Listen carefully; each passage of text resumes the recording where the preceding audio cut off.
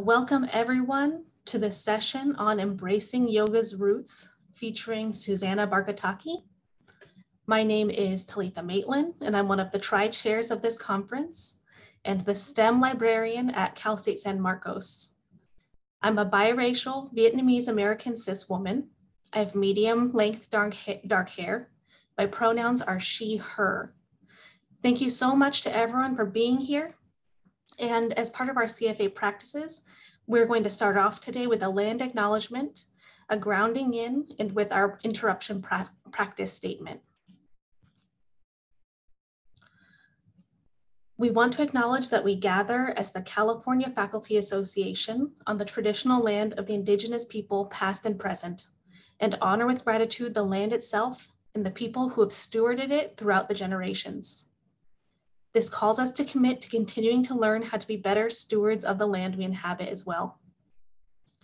To recognize the land is an expression of gratitude and appreciation to those whose territory we reside on, and a way of honoring the Indigenous people who've been living and working on the land from time immemorial. It is important to understand the long-standing history that has brought us to reside on the land, and to seek to understand our place within that history. Land acknowledgements do not exist in a past tense or historical context. Colonialism is a current ongoing process, and we need to build our mindfulness of our present participation.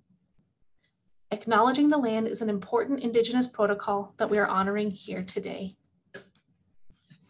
And I see it's pasted over into the chat, and to find the native lands in which you reside, you can click on that link. I am a guest on Kumeyaay land, where I work and live, and you can find out where you are at that link. So now it's my very great pleasure to introduce our speaker, Susanna Barkataki, an author and Indian yoga practitioner in the Hatha yoga tradition. Susanna is the founder of the Ignite Yoga and Wellness Institute and runs Ignite Be Well 200-500 yoga training programs.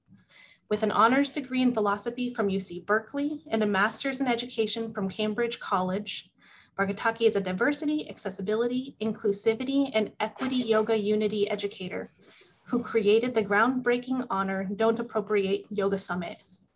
Susanna, the floor is yours. It's such a pleasure and joy to be here with you all. I wanted to just note that I'm learning a lot and really appreciating your interruption practices, and really feeling welcome and grounded, as this is something I'll often attempt to do and find myself the only one. And so I hope you're feeling that sense of community together, and that we'll go deeper in practice together. So I want to begin by introducing myself. I use she, her pronouns. I'm coming to you from Tataviam and Chumash land. I'm partially blind. I'm a light-skinned South Asian person in my mid-40s, and I have long, dark hair. I am really, really excited to bring some movement and some embodiment practices to you all, with the intention of grounding the work that we do in tools that can help us sustain over the long haul. And so to begin, I will use one of the tools that I'll share with you, which is I'm going to invite a bell. And this is a bell from the 17th century from Nepal. You'll hear it over the airwaves, but you can use anything as a bell in your daily life. You can use the vibration of your phone. You can set a timer. And the way that I invite you to work with this tool, and I'll invite us to work with it now, is when you hear the bell to come back to your breath. And we'll take maybe 3 or 5 deep breaths together. You can have your eyes open or closed. And if you find your mind getting distracted, you can come back to noticing, am I still hearing the sound, or is the sound gone? So you ready to practice with me? We'll try this on.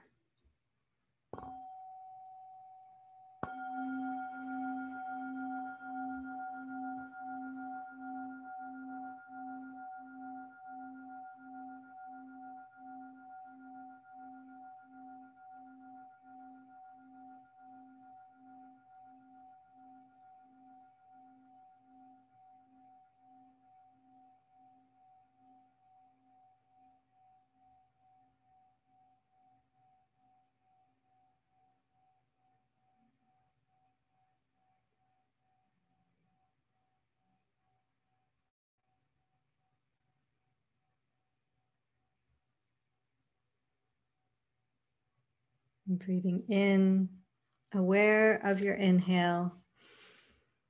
Breathing out, aware of your exhale.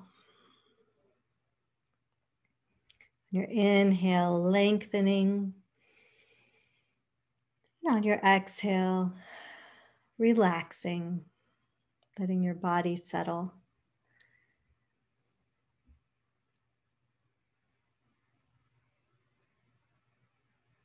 And much of life is this dance between action and then pausing or resting. And in every inhale and exhale, you can let yourself feel a little bit of energy on the inhale and a little bit of ease on your exhale. So we'll practice like this on 3 more breaths. Inhale, energizing or awareness. Exhale, ease.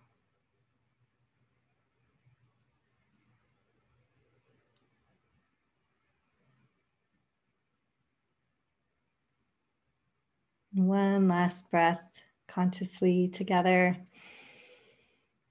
And on your exhale, you can make a sound or a sigh, maybe wiggling or moving your body. And as we come back together, you can blink your eyes open if they were closed and look around the space that you're in, taking in form and color, shape, maybe stretching. And we'll come together. So I'm going to share my screen. So we have breathed and welcomed ourselves.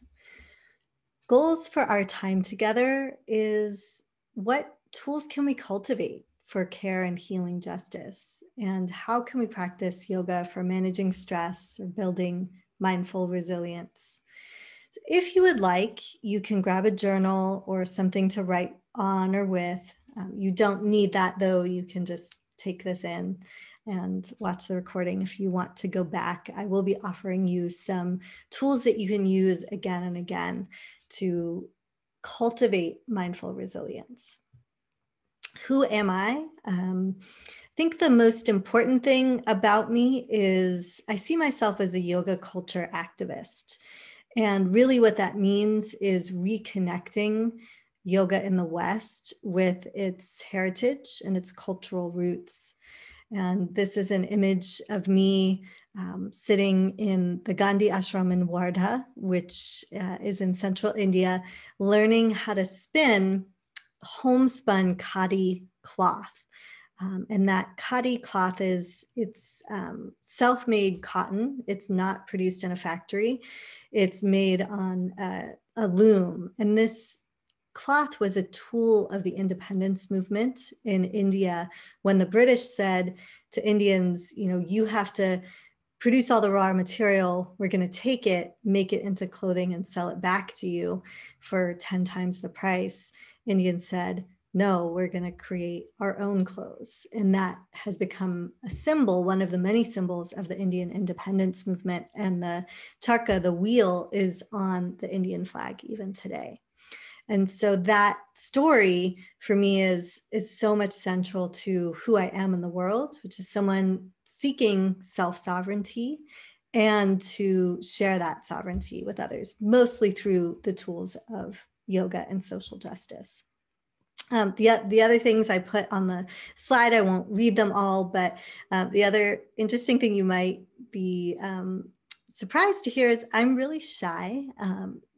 In part why I turned to the tools of yoga when I began teaching as a K-12 educator. I worked in high school for about 16 years. And the only way I could do that job was by practicing meditation and yoga every morning before I went to work. And it's the same now. Before I do presentations like this, I really have to practice in order to be able to show up and do what I do. So what we will cover a little bit of history on yoga and meditation. Obviously, there's much there, not all of it.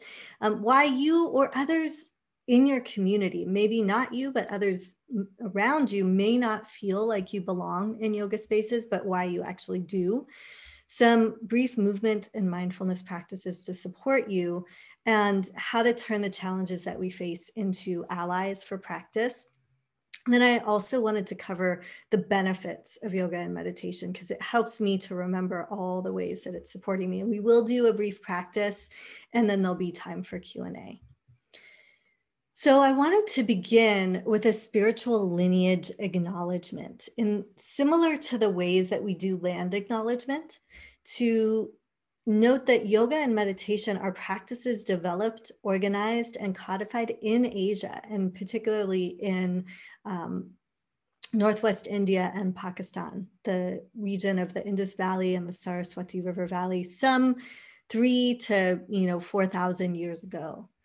And that yoga has always had a perspective of seeking to heal trauma and alleviate inner and outer anguish.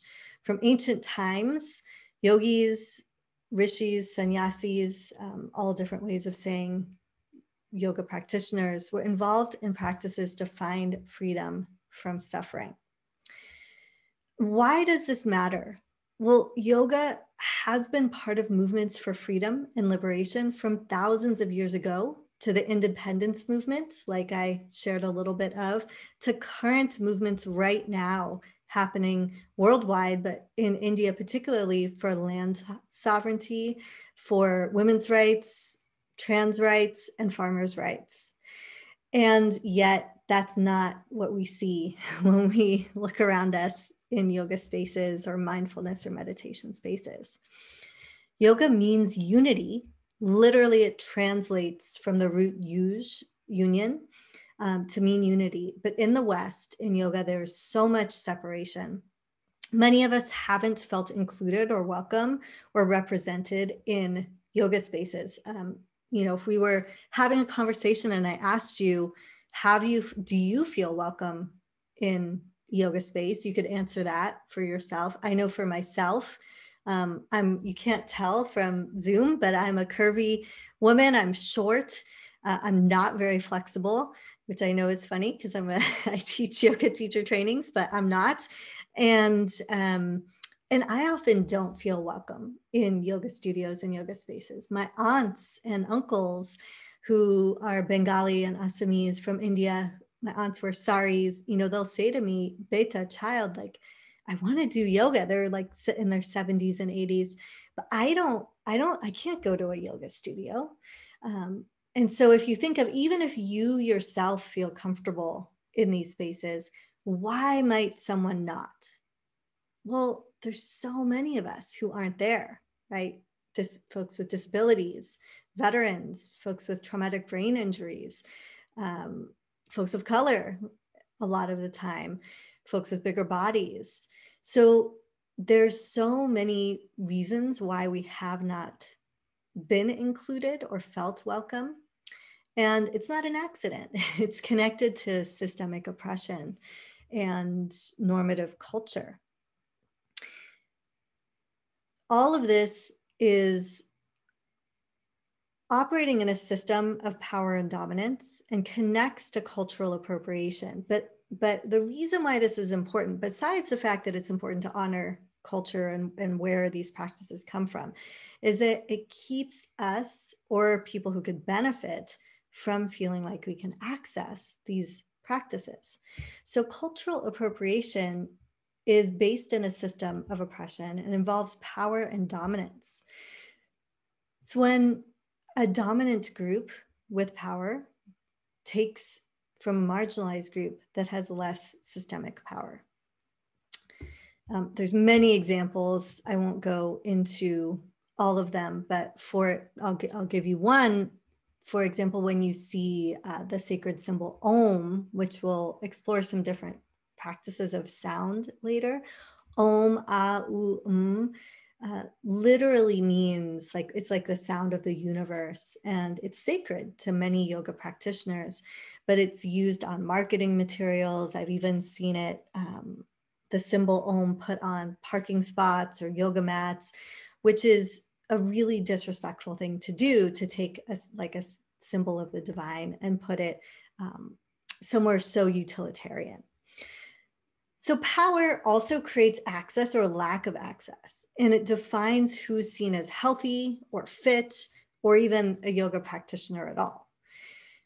But for our purposes, and this is part of the lineage that I come from, you know, my teacher is in the Shankaracharya lineage, and he always says, we all have bodies, which means we all have yoga bodies. We can all do yoga. And as a lineage, there's many different yoga lineages, but he is a Brahmin, which is of the group who are scholars of the scriptures, and he teaches yoga to outcast folks and Dalit folks, so folks who historically were denied access because of systemic oppression and power. And so the aim of his teaching, and then therefore mine through this lineage, is that to bring yoga to anywhere where it's useful, right? Anywhere where it's helpful. And so that everyone who can encounter yoga feels that you are what a yoga practitioner looks like. And so if someone in your life, or you've thought, oh, I can't do yoga, I can't touch my toes, right? Or I'm not flexible enough, or I can never do yoga, that you could just say, oh, well, if you can wiggle a finger, you can do yoga. If you can breathe, you can do yoga. You don't even have to be able to move to do yoga. And so if we explore cultural appreciation rather than appropriation, we can begin to balance power, sharing our power, using privilege or advantage to uplift or support under-resourced people or groups. And then one of the aspects of yoga is yoga philosophy, which there's much more to say about, but probably the most important principle is ahimsa. Ah is not, himsa is harm. And so we're reducing or mitigating harm, actively uplifting the source culture and also the people we're engaging with, bringing care and respect. And this can be done financially, socially, politically, emotionally, culturally. So let's explore. Remembering that yoga is unity. If you have a body, you can do yoga. If you have a breath, you can practice yoga or meditation. And so I want you to explore for just a moment. We've talked a little bit, but what brings you, your mind, your body, your heart into union? What are the things that actually bring you kind of together in that way? And it may be like officially doing yoga, right? Movement and breath. But for some of you, it might be cooking. It might be dancing. It might be cuddling your dog or your cat or your kiddo, or, you know, it might be journaling. It might be having a great conversation with dear friends. These are practices of resilience and restoration, and bringing our awareness to those also helps cultivate that. So we're going to practice some simple practices, light movement to connect with our breath. And these are somatic tools to burn off fear, boost confidence, and amplify power. Because ultimately yoga really is, it's cultivating Shakti, S-H-A-K-T-I is how you spell Shakti. And Shakti is that personal power that all of us have, that no one can take away from us and no one can give to us. And when we've cultivated it, we want to create ahimsa, non-harm, not just for ourselves, but for others. So there's a lot in yoga philosophy that connects it to justice practices. But for our purposes, I think we'll stop there and actually do some practice. Yeah, perfect timing. So the ones that I wanted to share with you, I wanted to show you first, and then we'll do them, are mindfulness of breath, which we started with, mindfulness of the body with some chair-based stretching, exploring things that can be bells of mindfulness, something that can just bring you back to take a pause, practicing compassion, and then movement breaks. So sitting, standing, forward folding chairs, stretch in your chair or at the wall. So I'm going to pause for a moment and just say, Talitha, any questions or comments before we move into a practice? None have come in, so I think we're okay to move on. Okay, great. And if folks have questions, please put them in the Q&A. We will have time for Q&A at the end, and I'm more than happy to answer questions or address any concerns or doubts that you might have. So I think what I'm going to do is stop sharing so you can see my body while I am moving. And we'll begin seated, but I'll give you the option to stand as we practice. So as we begin, I'd like you to take a moment to just notice anything happening in your life right now. So if you're feeling overwhelmed or anxious or stressed, like maybe any challenges. And so just bringing awareness to that. Your eyes can be open or closed. And then, is there a quality or a way of being that can help you? For example, for me, if I'm feeling impatient, particularly with my kiddo or work, then maybe the quality is patience. If I'm feeling overwhelmed, then maybe the antidote quality is spaciousness. And so when you find a word that's your antidote, I invite you to breathe in with that word, like inhale, patience, exhale, patience. And so we'll practice as we move, bringing that word in. So to begin, if you're sitting in a chair, you can inhale your arms any amount up away from the chair, out with your fingers pointing out to either side. And then exhale, bring your hands up above your head, again, any amount. On your next inhale, bringing that word with you, perhaps patience or love, and twisting in one direction. And you can use your chair to help you twist. I'm using the arm of my chair. You can also use the back of your chair. And we'll take about 3 breaths here. Opening your heart. If you're not sure how to twist, it can be helpful to twist from your belly, then your chest, then your neck and chin, and then even your eyes twisting around behind you. Breathing in and out. One last breath here. And then we'll inhale, lifting your arms up once again, any amount above your head. And then exhale, twisting the other direction.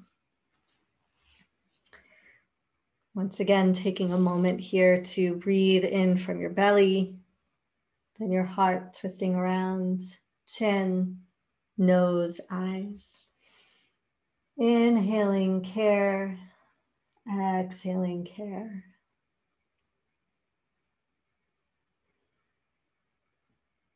Inhaling strength, exhaling strength. We'll take a few more breaths here. So in yoga, there's particular categories of poses, like twists, which can be really refreshing. There's also standing poses, forward folds, balancing poses. One more breath here. Inhale your arms up above your head.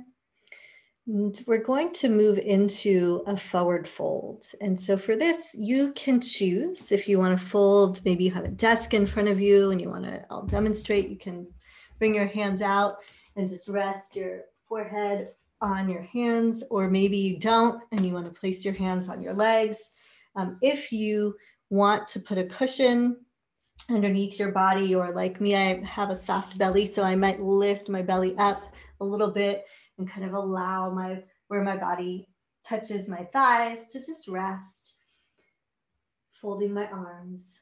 And the aim with forward folds as you're here is to bring your attention down towards the earth. So it does not matter how far you come.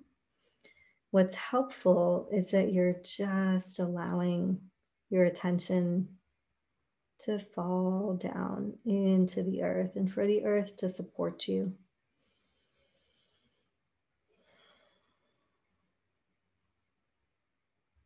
Inhaling calm, exhaling calm,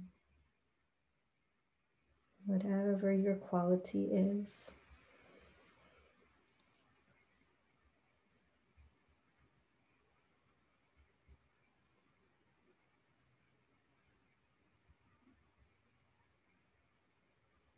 Now slowly coming up, letting the transition be just as much a part of the practice as the practice. We'll move into a heart opener, which is another kind of yoga shape. So there's many ways to do this. You can place your hands on the chair behind you and then stretch your heart forward. That's one way to practice. If you'd like, you can also bring your arms behind you and use your hands to clasp your wrists. Again, opening your heart, maybe tilting your chin up any amount towards the sky. And then another option would be, I'll just show you like this, to bring your hands together. Mine don't go all the way, but to reverse in prayer pose behind you, which naturally just allows the shoulders to rotate backwards. So anywhere you are there, opening your heart, breathing your quality in. Inhale, joy.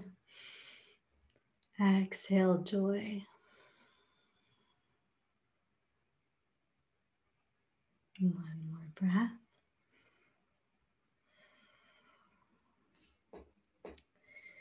You can release that. So we're going to practice now a balancing shape. Balance is really good, especially if you have like a really racing mind or a really driven kind of focused mind, which a lot of us as activists or organizers, we might have.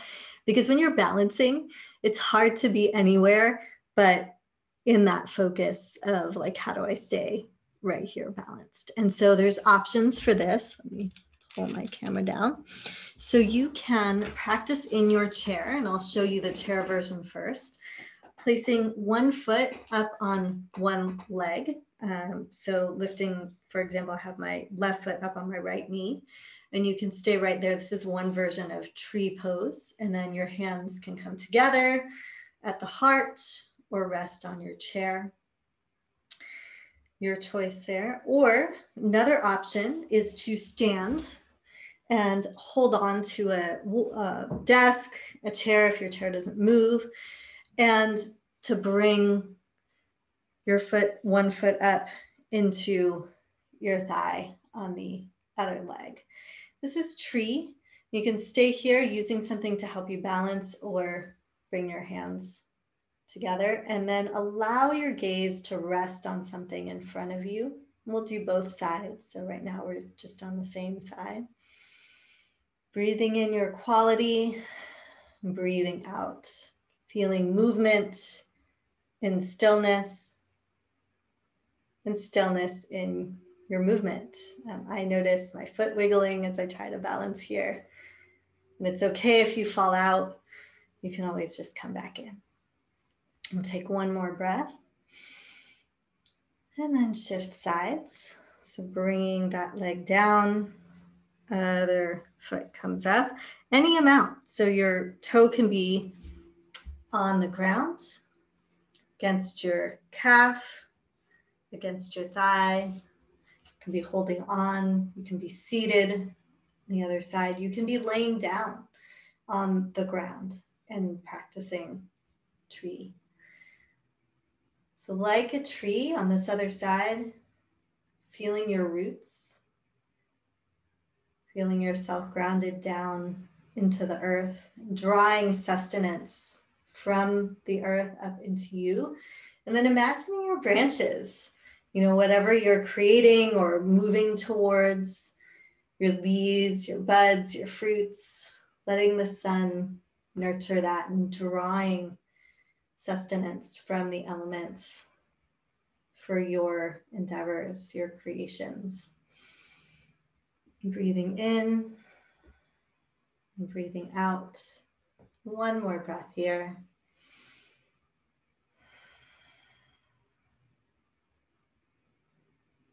And then slowly, gently coming out. Our last moving shape that I wanted to demonstrate with you is going to be option for in your chair or at the wall, a downward facing dog. And so for this, you can place your hands on the wall or on the floor and then extend through your legs and through your arms. And you can see I'm using the chair, so you could literally just kind of sit up out of your chair and extend your legs out and your arms out. Or if you don't have a desk, you can use your chair wherever you would like. You can use the back of your chair as well. And stretch through your feet, through your legs, out through your arms. Breathing in your quality, out that quality. In power, out power. This is an active pose. Soft bend in your knees. Lengthen a little bit more. Pushing away through the crown of your head and down into the earth. And then slowly inhale up. Stretching your arms once more, any amount above your head. And then exhaling, letting your arms come down. And we'll take a moment, maybe a minute or two in Shavasana, which is a resting pose. So you can take your resting pose seated, standing, lying down, any way that your body is comfortable. So make your choice here. It could even be one of the shapes that we did. And we'll begin our rest by practicing Samavriti breathing, which is equal parts breathing, where you breathe in for 4 and out for 4. If your breath goes on a different rhythm, then please modify and do what works for you. So we'll breathe in 2, 3, 4, out 2, 3, 4, in 2, 3, 4, out 2, 3, 4, in 2, 3, 4, out 2, 3, 4. And you can continue breathing like this, or allow your breath to just flow naturally.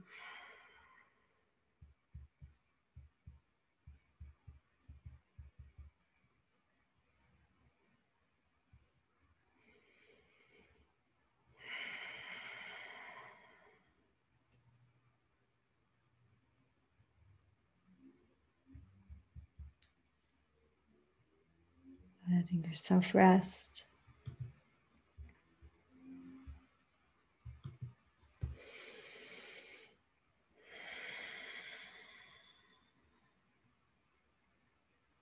Receiving the benefits of even this short practice, letting your mind relax, face relax and soften, shoulders soften, Chest and back soften. Belly and hips release. Lower back and thighs release. Knees, calves release and rest. Feet relax. And allowing any tension to pour out through the bottoms of your feet into the earth. You can take it and compost it.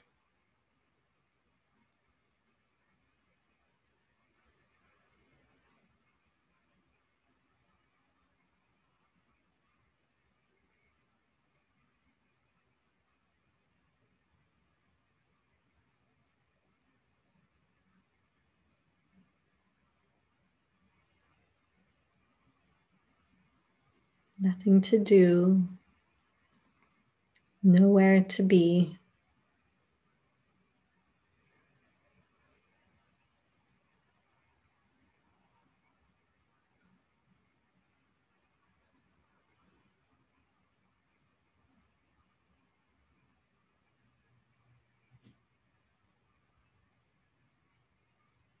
And gently allowing your fingers to rub against your thumbs.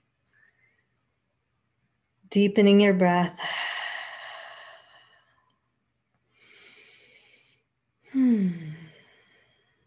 Maybe wiggling or stretching if there's some part of you that would like a little more movement. And slowly looking around you. Reconnecting as you look around your space to that quality that you want to bring through your day. For me today, it's definitely patience. So maybe noticing something in your space that represents that for you. I have a potted plant that is growing very slowly. So anchoring that in, that quality, your quality, and then we'll come back together. Thank you for practicing.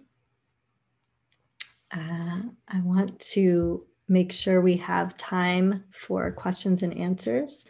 I still don't see any questions yet, so I'm going to take a moment to just share my slides with the benefits of the physical benefits and the mental benefits of yoga and meditation, because for me, it really helps me make the time to practice, even if it's just a minute or 3 minutes every day. I'm busy like many of you, I have work and I'm a caregiver for elders and a young little being.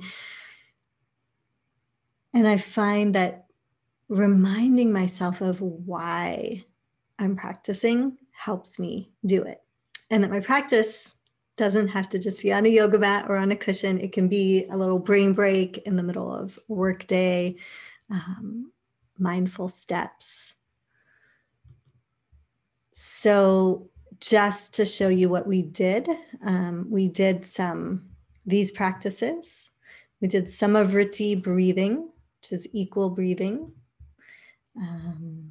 It's written about in the Vedas. It's been practiced for thousands of years.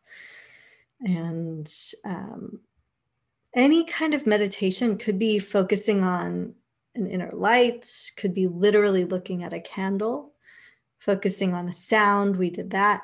Could be the sound could be a word, like the word that I invited you to reflect on. Or if you want to go more into yogic practices, traditionally sounds like Om or other mantra. Then we also reflected on things that might be causing resistance.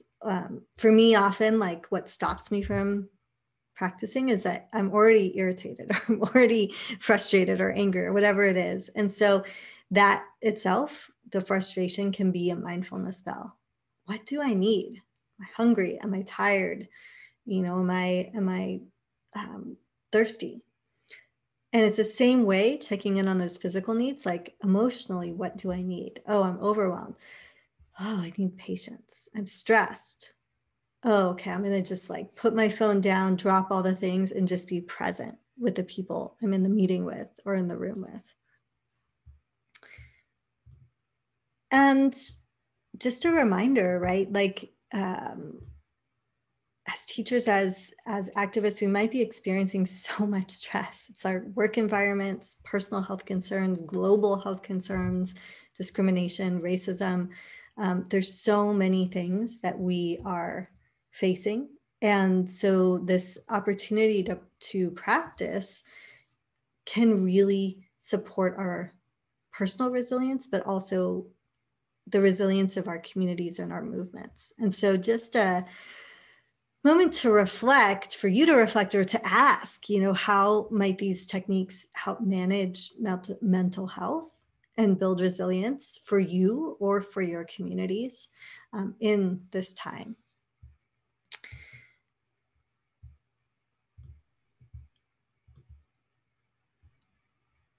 And meditation is not about being meditation is about being fully present with everything that is, including discomfort and challenges. It is not an escape from life.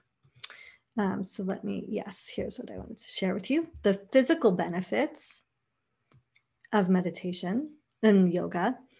And this, I put the sources in the bottom right. They're from a number of different sources, but the meditation and yoga lower high blood pressure, lowers the level of blood lactate, reducing anxiety attacks, decreases tension-related pain, such as tension headaches, ulcers, insomnia, muscles, and joint problems, increases serotonin, hormones that cause more feelings of joy and connectedness, that improve mood and behavior, improve the immune system, and increase energy level as you gain an inner source of energy. And there are other benefits. So these are just some of the ones I wanted to pull out. And then mentally, the benefits of yoga and meditation: decrease anxiety, build emotional stability, increase creativity, increase happiness, increase calm, increase clarity and peace of mind, helps us solve problems and focus. And so there's many, many benefits. The benefits, especially Richard Davidson, who was a monk and then also became like a neuroscience researcher. What was really profound in the research that he did is a lot of these benefits are the same whether you practice for 3 minutes or 10 or an hour. And so that for me is very heartening, because it means that for people who have a whole host of things to do, we're still going to experience the benefits from practice. The other side, though, is consistency does increase the benefit. So if we practice today, if you practice again tomorrow, or the next day, your way, what works for you, you will experience increased benefit from consistency of practice. It's okay though, if you don't, in a month, a year later, you remember, you'll still get benefit then. So with that, I will stop and pass it to Talitha if there's any questions or comments. We did get in a couple, and I think this is what we have time for. And I think they're really relevant to all of our work as educators and also in activist circles. The first one is from Filiberto Nolasco. Filiberto asks, can you say more about the relationship to trauma or trauma recovery? I think from yoga and the relationship to trauma or trauma recovery. Thank you, Filiberto. There's so much to say about trauma and trauma recovery, and there's a lot of wonderful work being done on trauma-informed yoga today. And trauma-informed yoga, although they didn't use the term trauma-informed, has always been part of the yogic tradition, because really, and I'll use current day terms, but the practices that are there for us are there to help us regulate our nervous systems and, be able to come into a more calm or aligned state so we're not triggered, and even move out of for example, PTSD, or states where we're consistently anxious or triggered, into a kind of more homeostasis state. There are different terms and words that the texts use from thousands of years ago, but they overlay almost exactly on a lot of the current terms that we use. So, for example, I just want to give you one specific concrete example.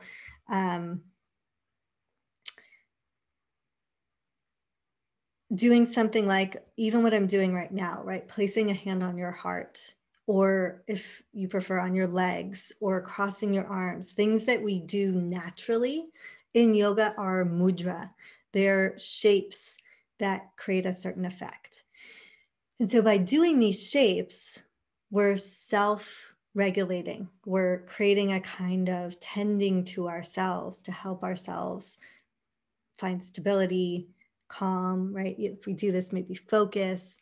And so yoga as a practice is always going to be helpful, or should, well-taught yoga should be helpful for reducing trauma. Now, I do want to give one kind of proviso, which is to say that it doesn't mean that triggers won't occur. Triggers, of course, can still occur even in yoga classes. For example, some people may not want to close their eyes. Closing the eyes could be like when we did the guidance at the end, Shavasana, maybe that causes a trigger and raises trauma, right? So I don't know if you noticed in my cueing, I tried to cue in an invitational way. I may not have done it perfectly. There may have been things I did or said that did trigger things for you. And so ideally in yoga spaces, we're working with who's in front of us and trying to make sure that we're addressing the needs of those people. You can ask me more if you have more questions. I love that idea of inviting rather than like forcing someone to do something, I feel like we can take that into the classrooms too, like inviting our students, like telling them to do stuff. Right, getting consent, That's huge. Okay, we have one last question from Paula Noguera, and Paula asks, how do you train your mind to calm down when you're always on the go? Yes, Paula, such a great question. I do many things, but one is remembering that, meditation and yoga doesn't necessarily mean our minds stop. Like, it's not like my mind is empty when I'm meditating. I might have in a 5-minute meditation 100 thoughts, or 100 times that my mind wanders, and I bring it back 100 times. So it's actually, in the Yoga Sutras, and maybe I should write this, but it says yoga chitta vritti nirodha. It's a phrase in Sanskrit that means yoga is a supporting of the fluctuations of the mind. So our minds are going to always be going. From the beginning of time, the first yogis, their minds were distracted. Who knows what they were thinking about, right? But I'm sure they had dramas and stresses of their own, and maybe injustices too that many of them were addressing. And yoga, it doesn't mean that stops, actually. It just means we have ways to support the changes as they come. And so for me, a lot of the time, and you, it might be different, but for me, a lot of it is I go outside when I can. I lay on the ground, literally like lay my body on the ground and breathe and look at the sky or look at the earth, and connect. A lot of my outside is concrete. So I connect to the concrete and feel the warmth of the concrete. Say I can't do that. It might be literally taking a mindful step, like walking from my desk to the bathroom, breathing that word, right? Like if I'm stressed, maybe it's calm, calm, calm, calm. So finding whatever practice supports you in, like, from these huge fluctuations, kind of calming and soothing the fluctuations. But there's really no wrong way to do it, Paula. It's what works for you. And also the biggest thing probably is bringing self-compassion. Like, you know, I've practiced yoga and meditation now for 25 years, and I still, you know, get totally overwhelmed. My mind is still not calm most of the time. And I still experience anxiety, depression, you know, fear, all the things. And so it's not like there's a final destination. It's just bringing the tools back to support and hopefully being more present and more powerful in the things that I'm attempting to do. We only have a couple of minutes left, and there is one question, and maybe this is appropriate because we have very limited time. And the question says, do you have any suggestions, tips for brief yoga practices when there's limited time to practice each day? And this is from Janet Rodriguez. Yes, thank you, Janet. I love this question. Absolutely. You know, probably for me, I do a practice very similar to what I led for you. I have some free practices on YouTube that are short, that are just like 10 or 15-minute practices that you can do, accessible as well. And so finding something, you know, could be with me, could be with anyone, right? But finding a practice that works for you. And then it's okay to do that again and again. If you need variety, then you can look for other teachers. But doing some sitting, some twists, heart opener, you know, some stretching, forward fold, you don't need to do much to engage the whole body, especially if you're doing it with mindful breathing. So I hope that's helpful.